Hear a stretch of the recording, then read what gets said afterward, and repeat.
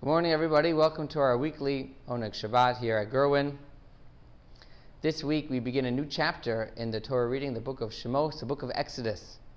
And just like the Jewish people had an exodus thousands of years ago from the terrible land of Egypt, so too all of us are awaiting the day we have an exodus ourselves from this pandemic and we can all get on with our lives. And the day is getting closer and closer, as on this coming Monday, many of you, and many as well as many of the staff, myself included, will be getting our second dose of the vaccine, which will hopefully grant us protection from this terrible disease.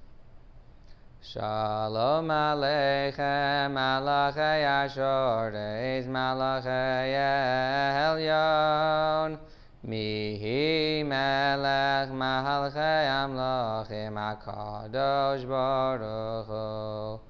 Shalom Aleichem, Malachei Ashoreis, Malachei Elyon, Mihi Melech Malchei Amlochim HaKadosh Baruch Hu.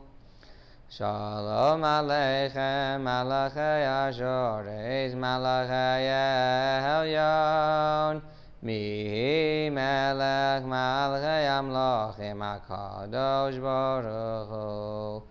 Bachem l'shalom, Malachei Asholom, Malachei Elyon, Mihi Melech Malchei Amlochim HaKadosh Baruch Hu. Bachem l'shalom, Malachei Asholom, Malachei Elyon, Mihi Melech Malchei Amlochim HaKadosh Baruch Hu. Bachem l'shalom, Malachei Asholom, Malachei Elyon, Mihi Melech Malchei Amlochim HaKadosh Baruch Hu. Baruch Hu l'shalom, Malachei Asholom, Malachei Elyon, Mihi Melech Malchei Amlochim HaKadosh Baruch Hu. Baruch Hu l'shalom, Malachei Asholom, Malachei Elyon, Mihi Melech Malchei Amlochim HaKadosh Baruch Hu. Seizchem l'shalom, Malachei Asholom, Malachei Elyon, Mihi Melech Malchei Amlochim HaKadosh Baruch Hu. Seizchem l'shalom, Malachei Asholom, Malachei Elyon, Mihi Melech Malchei Amlochim HaKadosh Baruch Hu. Seizchem l'shalom, Malachei Asholom, Malachei Elyon, Mihi Melech Malchei Amlochim HaKadosh Baruch Hu. Seizchem l'shalom, Malachei Asholom, Malachei Elyon, Mihi Melech Malchei Amlochim HaKadosh Baruch Hu. In the beginning of this week's Torah portion, we are introduced to our leader, the Jewish leader, Moshe Rabbeinu Moses, who is the leader. And the story of Moses is quite interesting. As we know, at the time, the Egyptians, Pharaoh, the evil king Pharaoh, decided to put a decree against the Jewish people that any boy that would be born should be thrown into the river. And because it was his understanding, his astrologers had told him that there's going to be a Jewish savior, a Jewish boy who's going to save the Jewish people from the slavery in Egypt. Now, the Jews had been slaves in Egypt for over 200 years at the time, and although it originally did not start out as slavery, it started out as the Jewish people living hand in hand with the Egyptians. Over time, the Egyptians were able to enslave them and force upon them bitter work. And the Pharaoh, and Egypt, which was a superpower country at the time, were concerned through their astrology that the Jewish savior would come. So they went ahead and they decided to go ahead and kill all the Jewish boys that would be born. Moshe and Moses' parents realized this terrible decree, and they took Moses, who was just 3 months old at the time, they put him in a basket and sent him down the Nile River. And lo and behold, Pharaoh's daughter herself, Batya, saw this little boy in this basket, and she saved him. And she actually raised Moses in Pharaoh's palace himself, nurturing him until he understood later he was 20 years old and knew what he had to do to save the Jewish people. And it's very interesting to note that sometimes we feel we have a plan. Pharaoh's plan was to destroy the Jewish people, and yet the savior of the Jewish people was raised right under his nose by his own daughter himself.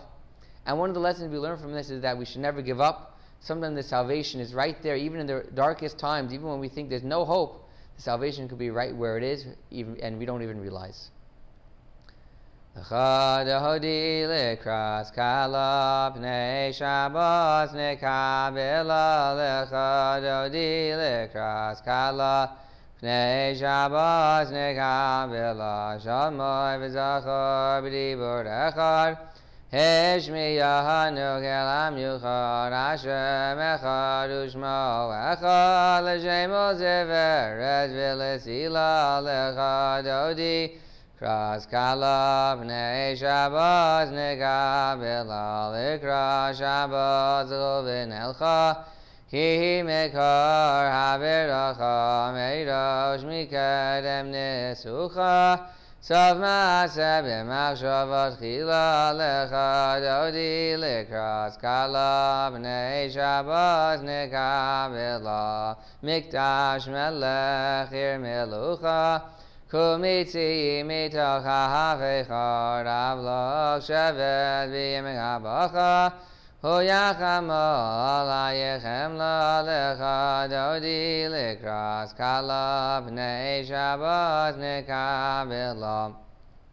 Yamin u'smol tifrotzi v'yez Hashem daritzi Al yad ben yishai beis halachmi garvo el nafshi geyala. Lecha dehodi kras kala pnei Shabbos nekabela. V'avi b'shalom ateres bala gam berino v'zahala tochem unei am segula. V'avi kala lecha dehodi likras kala pnei Shabbos nekabela. And the Jewish people, after so many years, they're about to give up hope, and they cry out, they pray to Hashem that salvation should come. And as Moses grows older, he leaves Pharaoh's palace, and he goes and he finally works on himself, and he finally meets up with God of the Jewish people. Hashem speaks to Moshe for the first time. And though Moshe is astounded and startled by the revelation of God, he asked God one important thing. He said, I'll go to the Jewish people and tell them that you will save them, but what's your name? How should I relate to them? Don't you have a name? Everyone has a name. What is your name, God? How could I go ahead and tell the Jewish people that their God will save them? They don't know what your name is. And God answers, my name is that I will be with them. That's my name. I will be with them now, and I will be with them in the future. And although this doesn't really sound like a name, I will be with you, it's more of a characteristic trait, but that is the entire point that God, Hashem, is telling Moshe to relate to the Jewish people. It doesn't really matter what my physical name is. It doesn't matter what our physical name is. It matters what we do with our name. It matters what we do with ourselves in our lives. And my name could be one thing, but if I don't live up to my name, I don't act on who I really am, it doesn't really matter what my name is. But if I live my life of action to help others whenever I can, then my actual physical name is not that important. And that's what the message that Moshe Rabbeinu said to the Jewish people. There's a God out there who cares about you, will always care about you, and will finally take you out of the slavery and save you. And that's the most important thing you have to know about the Jewish God. So to here in Gurwin, we pray for salvation, we pray for for health for everyone in the world, and we know that God is with us always, whether or not we see Him or whether or not we don't. Ultimately, we know He is He's with us, He has been with us, and He will always be with us.